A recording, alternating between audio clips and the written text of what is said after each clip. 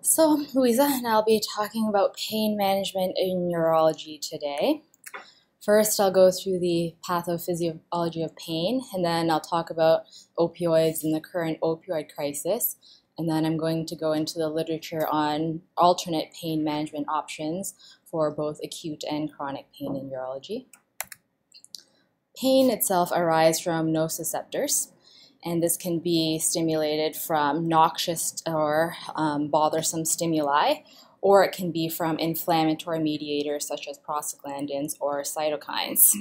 There are multiple inputs. They can be somatic or visceral inputs, and these are all integrated to create the perception of pain in an individual. And what the inflammatory mediators do is it decreases the nociceptor activation thresholds, so less noxious signals or less tissue damage can cause pain. Important to note is that some of the brainstem nuclei send descending impulses that release GABA and also endogenous opioids to the dorsal horn and the spinal cord, and this causes the inhibition of nociception. There are three types of pain. The first type, nociceptive pain, is caused by the direct stimulation of nociceptors in response to a tissue injury. For example, this would be skin or MSK pain from surgical trauma, or it could be distension of hollow organs such as from a full bladder or inflammation of the urogenital system. This pain is typically sharp or throbbing in character, and it is the quote-unquote normal response to a painful stimulus. Acetaminophen works as a central anti-nociceptive by stimulating inhibitory parts of the spinal cord, and opioids, whether endogenous or administered prescription, opioids hyperpolarize the nociceptors, and this causes decreased activation of them. The second type of pain, neuropathic pain, is caused by a lesion or a disruption of the nervous system. This could be through a spinal cord injury or diabetic neuropathy, for example. The pain is typically described as burning or tingling in character and can also manifest as a hypersensitivity to pain. Gabapentinoids, such as gabapentin or pregabalin, are commonly used to treat neuropathic pain, and also tricyclic antidepressants and SNRIs enhance the descending inhibition of nociception and are also used to treat neuropathic pain. The third type is inflammatory pain, and this again is caused by inflammatory mediators such as prostaglandin and various cytokines, which are released at and around the site of tissue inflammation. NSAIDs have an anti-inflammatory effect by inhibiting prostaglandin synthesis by FOX. So why do we care about pain? Pain has many deleterious effects, causes sympathetic discharge, various neurohormonal changes, can cause respiratory complications from splinting, and can cause an unhappy, uncooperative, or combative patient. WHO kind of grew the idea that pain is the fifth vital sign. How we measure pain can sometimes be difficult. Pain is a subjective experience, but for clinical and research purposes, it's usually quantified on various scales, the most common being the visual analog scale or the numeric rating scale or the verbal assessment, typically 0 to 10, 10 being the most pain, 0 being no pain at all.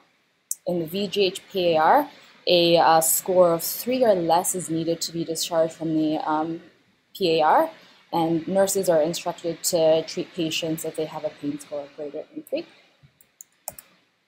Next, I'll talk about opioids and opioid crisis. Opioids are medications that bind receptors for the prevention and treatment of pain. It's really become one of the mainstays for treatment.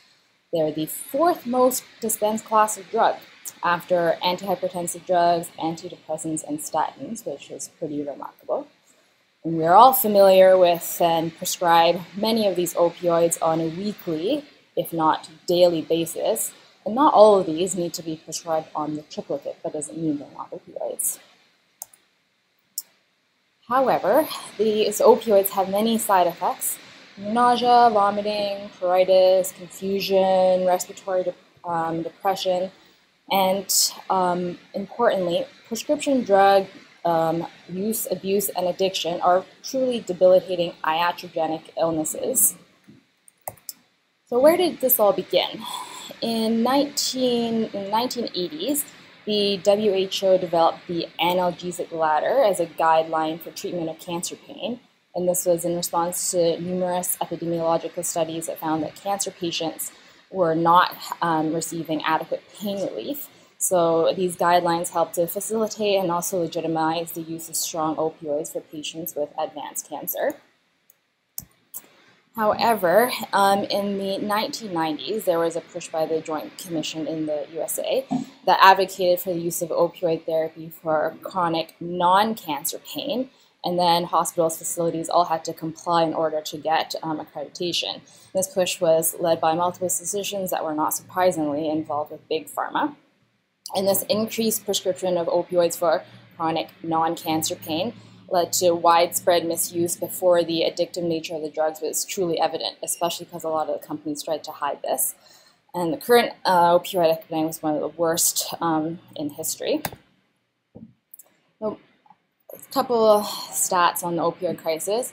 About 6% of opioid-naive adult patients undergoing surgery become chronic opioid users.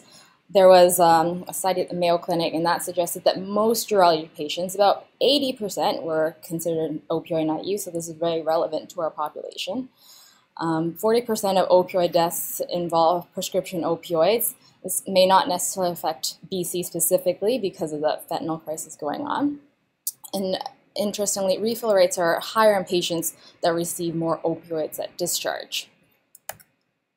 So there's a lot of attention on opioids in the news right now. Just this Sunday, actually, Purdue Pharma, which is the maker of oxycodone, filed for bankruptcy to wipe out about 2,000 lawsuits claiming that the company fueled the opioid epidemic by illegally pushing sales of oxycodone, mostly by downplaying or hiding its addictive potential. Earlier this month, there was an article published in JAMA.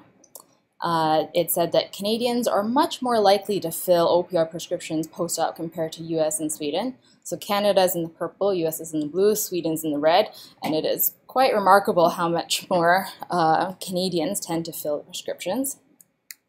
And from the same study, I thought it was pretty interesting that Canada, the first column, prescribes proportionally a lot more Tramicets and Tylenol 3 compared to the US and Sweden.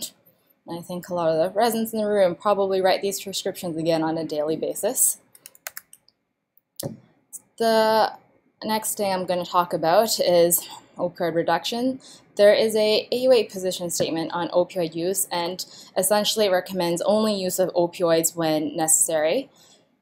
And there's a study in Michigan, and they came up with something that lists the suggested amount of opioids. So it's trying to promote a reasonable prescription based on the surgery, and that's procedure-specific prescribing recommendations. It's mostly general surgery procedures they have on here at the moment, but there is prostatectomies, and it suggests 0 to 10 5-milligram oxycodone tablets for management of postoperative pain. And these recommendations are specifically for the average patient with no preoperative use of opioids. Pardon me? Probably both. I'll talk about that later as well. And the other thing for opioid therapy is the use of multimodal therapies to try and spare opioids, which is going to be the focus of the rest of my talk. And the last point, educational interventions being effective. There's been studies done showing that both provider and patient educational intervention results in significant reduction in opioid prescribing without necessarily changing patient satisfaction with pain control, not necessarily in a urology population, but in a surgical population, so that's something to note. And there was also a CUAJ article published a while back that said there was a lack in knowledge and training in pain management in urology resident programs, and this was done at, I think, one of the quests a number of years ago. So it's a matter of education and kind of just thinking about this topic. So with that, I'm going to review current literature on first methods of pain management during urologic procedures causing acute pain. First, flexible cystoscopy. We don't necessarily think of it as a very painful thing, but I'll start with that. For office cystoscopies, intraurethral lidocaine, there's a lot of good evidence coming from meta-analysis from 12 RCTs suggesting that Uroject's intraurethral lidocaine can significantly reduce pain scores. The benefit is better with a longer dwell time. And because it's so effective, there's not much other literature on other methods of pain management for it, but there was one study that looked at distraction methods, so a video or music playing or a stress ball, and that also helped to lower anxiety. The effect was most pronounced in the video group because I guess that was the most distracting. Next, I'll talk about acute renal colic, which is a prototypical pain condition. Acute urinary tract obstruction causes intense visceral nociception from increased distension of the renal pelvis and ureter, and this is secondary to increased intraluminal pressure. And what this does is it increases renal prostaglandins, which further mediates an increase in renal blood flow and diuresis with rising pressure, so it's a bit of a vicious cycle. And a recent meta-analysis in this year published found that NSAIDs were actually superior for the management of acute renal colic. Likely the effect was mediated by a reduction in renal blood flow and diuresis. Diclofenac, Torlac, and ibuprofen compared to whether it was opioids or combination therapy, decreased pain at 30 minutes and also had decreased adverse events or side effects. For those patients where only NSAIDs wasn't enough, combination therapy was helpful for the uncontrolled pain. So the result of this large meta-analysis did not really advocate the use of opioids for acute renal colic.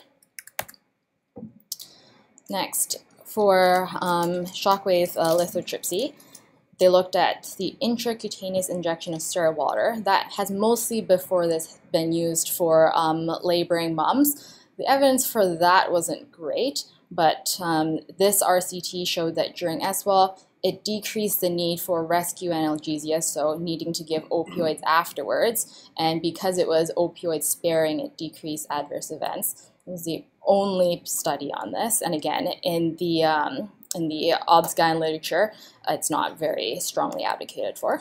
That's strictly just as a sham placebo? Well, in laboring moms, they inject it into the sacrum, sacrum,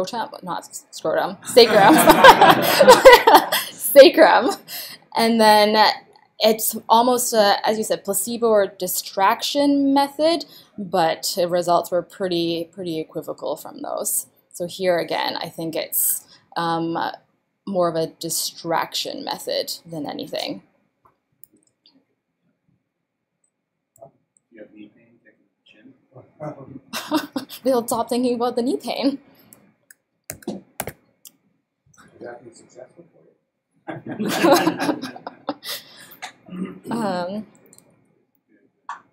And I'll talk about ureteroscopies next.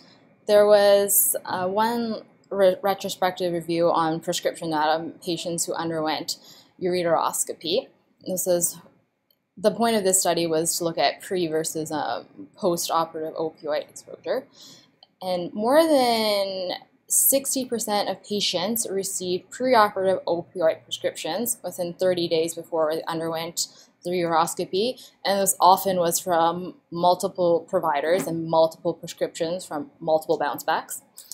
12% of patients required additional opioid prescriptions within 30 days after the ureteroscopy, even after the stone was treated. And still 7% required additional opioids 60 days after their stone was treated. The study found that there are significant associations with preoperative opioid exposure, and then there was associations with, again, the number of prescriptions, the number of days prescribed, and number of unique providers that provided the opioids. So more opioids before, more opioids used after. Yes, Connor?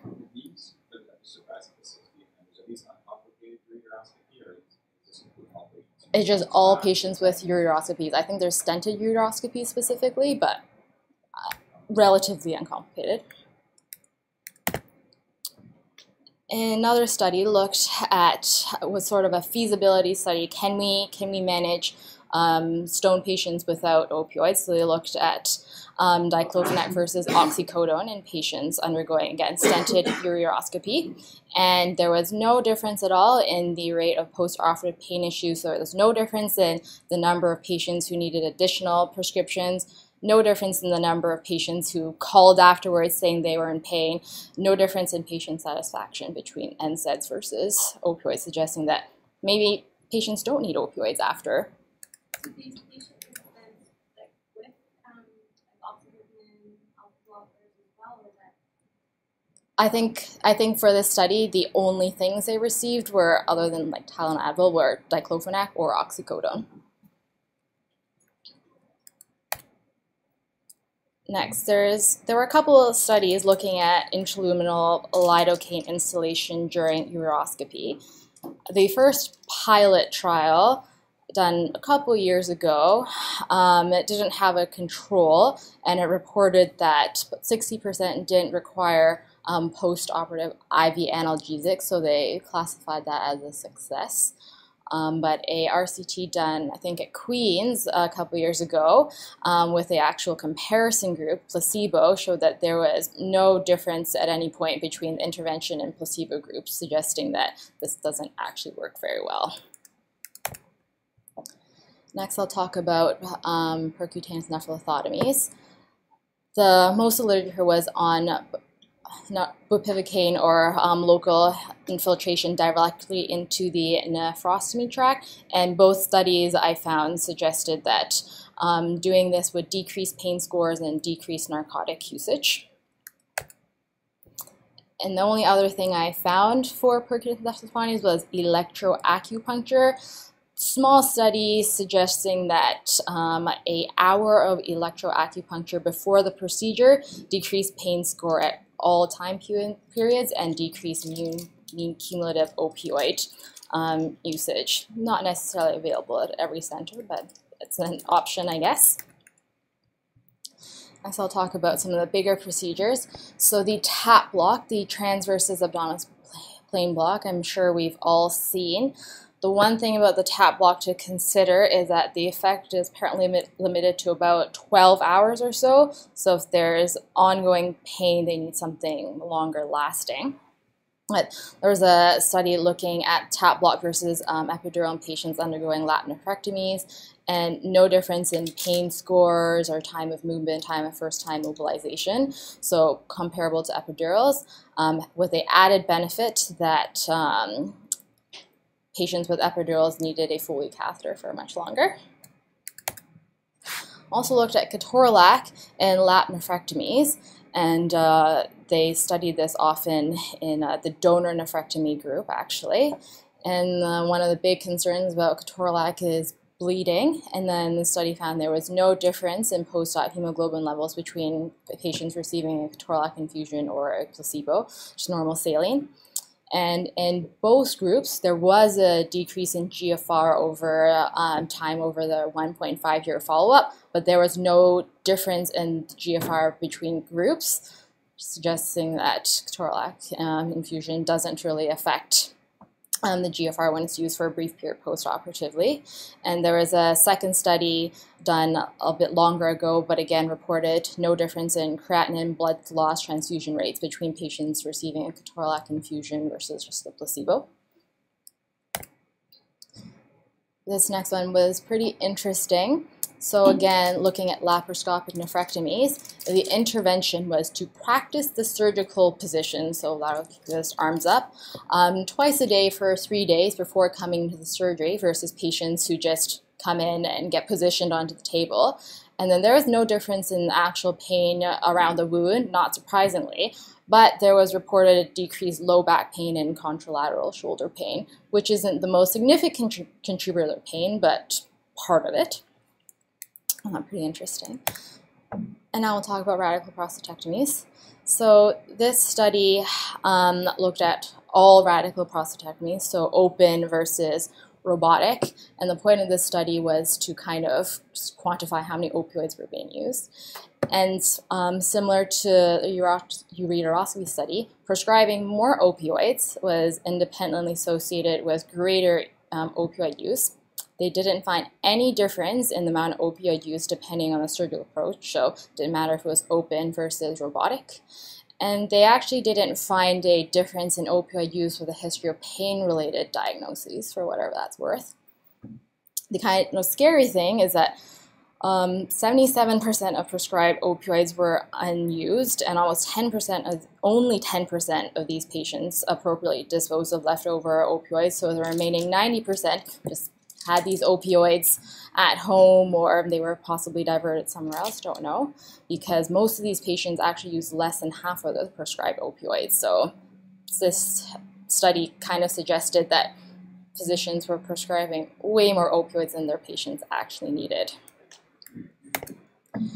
Another study again looked at tap block in prostatectomy, this time robotic, and compared to control, nothing. The tap block decreased pain score, decreased the number of patients using opioids, had a shorter hospital stay, no complications. So it's probably a viable option. So how can you have a shorter hospital stay? 90% of events that they put out. I'm not sure how to explain that specifically.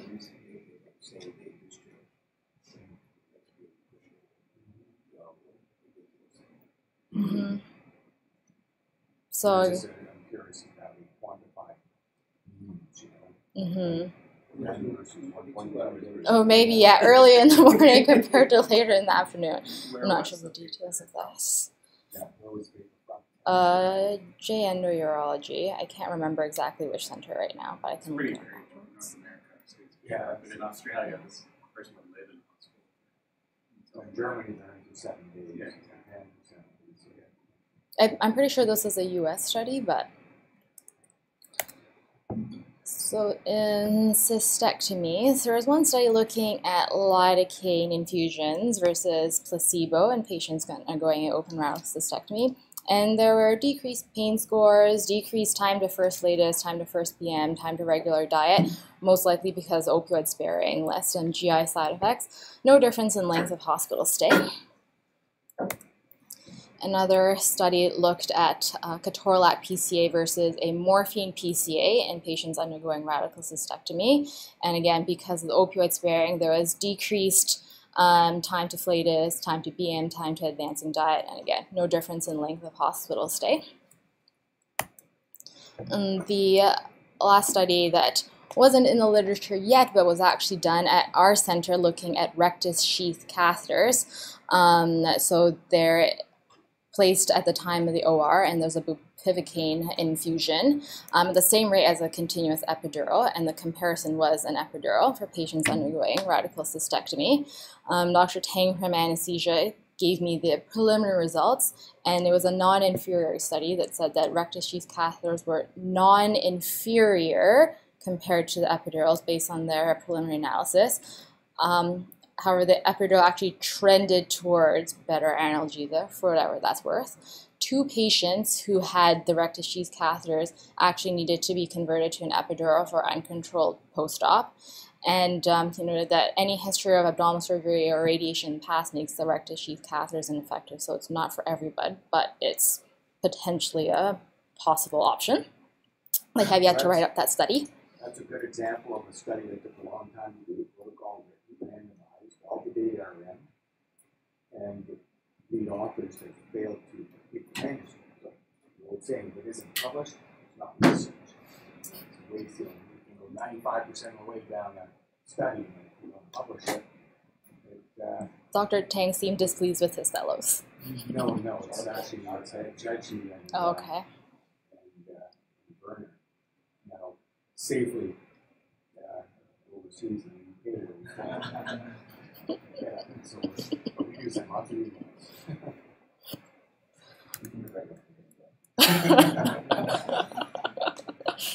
Okay, and I found one study on vasectomy, opioids versus no opioids in patients undergoing a clinical vasectomy. No difference in scrotal pain between patients who were prescribed opioids or not. Obviously, they had some other form of pain control, Tylenol, NSAIDs. They followed these patients for a while, and there was an incidence of new persistent opioid use, 7.8% in the opioid group compared to 1.5% in the control group. Just a clinic vasectomy. Yeah, but again, this was definitely a U.S. study where they give, I think, more opioids. And the last one for acute pain, there was one study looking at implantation of inflatable penile prosthesis, and they compared a multimodal analgesic regimen with multiple medications, including acetaminophen and intraop local, versus none of that and just opioids and patients undergoing a prosthesis. And they found the multimodal analgesic regimen was effective at post-op day 0, 1, and at post-discharge, and not surprisingly decreased opioid usage, and actually had decreased post-operative pain scores compared to the patients only receiving opioids. So multiple methods, probably especially the intraop local, which the opioid group did not receive, is helpful. Next, I'll talk about chronic pain in urology. Pain persisting after 3 months is typically classified as chronic. It's pretty poorly understood how chronic pain arises from acute pain long after the initial inciting event is healed. There could be continued nociceptive input from processes like ongoing tissue inflammation or infection or nerve entrapment, but there also may be a pathologic activation of the CNS. With central sensitization, the responsiveness of neurons increase, leading to an activation of pain transmission by inputs that would normally be innocuous, allodynia, or it can lead to a heightened response to painful stimuli or hyperalgesia. And one of the ways to manage that is with history, physical, real, any organic causes, manage expectations that pain's not going to get better overnight. And multimodal treatment, whether it's with various non-opioid sparing medications or psychotherapy, physical therapy, are helpful. And another big focus in the literature is the use of a multidisciplinary approach and refer to specialized pain clinics because it's not something easy to deal with. We'll talk about both chronic pelvic pain and chronic scrotal pain. Chronic pelvic pain is something that affects, in the literature, about 6 to 9% of our population, within men and women. And for a third of these individuals, pain is moderate to severe and impacts their daily activities and quality of life. Dr. Nicolette Queens came out with the U-Point clinical phenotypes, which helps direct multimodal therapy. So for patients with primary urinary symptoms are greater than 50, like they have BPH, it's suggested to give alpha blockers, 5-ARIs. If it's a psychosocial dominant phenotype, amitriptyline. And there's something organ-specific, advocates for injection therapies, so ileoinguinal injection, periprostatic blocks, or pudendal nerve blocks based on exactly where the pain is. For patients with a history of infection or just any patient, advocates for a trial at the very least of antibiotic therapy. If it fails after 4 weeks, there's no point in continuing. For neuropathic pain, there's the gabapentinoids, and for a kind of MSK type phenotype, there's muscle relaxants or physical therapy or biofeedback. And that's just a pictorial version of the U-Point system. There was a big Cochrane review on specifically men with chronic prostatitis, chronic pelvic pain. And what they found was acupuncture leads to a clinically significant reduction in prostatitis symptoms compared to just standard medical therapy. Another one of their big conclusions was that extracorporeal shockwave therapy also led to a significant reduction in prostatitis symptoms compared to controls. Less dramatic was physical activity, which led to a small reduction in symptoms. And they also talked about transrectal thermotherapy, which led to a small, modest reduction in prostatitis symptoms. That was published this year. And they there was a RCT looking at shockwave therapy versus regular pharmacotherapy with an alpha blocker, anti-inflammatory, muscle relaxant with patients with chronic pelvic pain. And it did decrease pain scores at 4-week and a 12-week follow-up. Interestingly, no difference at all in PVR and flow rate. I'm not sure if these were necessarily urinary phenotype patients, but there you have it. And there's a couple of studies looking at intravesical lidocaine. So one looked at daily intravesical lidocaine instillations for 5 days versus placebo, and there was about 30% with moderate improvement in pain and 9% with a marked improvement in pain after therapy. And there was a pilot study, very small numbers, but this used a continuous lidocaine releasing system for 2 weeks in patients with chronic pelvic pain. And after the 2 weeks, there was an improvement in the cystoscopic appearance, less Hunner's lesions, and then the pain reduction was 64% after, and it persisted 2 weeks after the device was removed from the bladder. And lastly, there's a bit of literature on hydrodistension suggesting that it could decrease symptom scores, and this effect persisted over almost 40 months. This is just one retrospective study that I found. And lastly, I'm going to talk about chronic scrotal pain, for which the pathophysiology is also poorly understood. Chronic scrotal pain can derive from direct pain from scrotal contents, or it can be referred from structures in the same nerve distribution. Most common identifiable causes of direct scrotal pain are previous vasectomy, followed by varicoceles or inguinal hernia pairs, metaceles, varicoceles, hydroceles, or architis. But also any organ that shares the same nerve pathway can cause pain.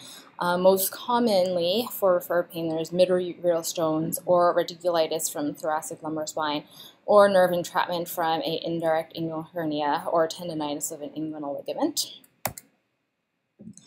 And for treatment of chronic scrotal pain, again, very multimodal. First line are lifestyle changes and physical therapies.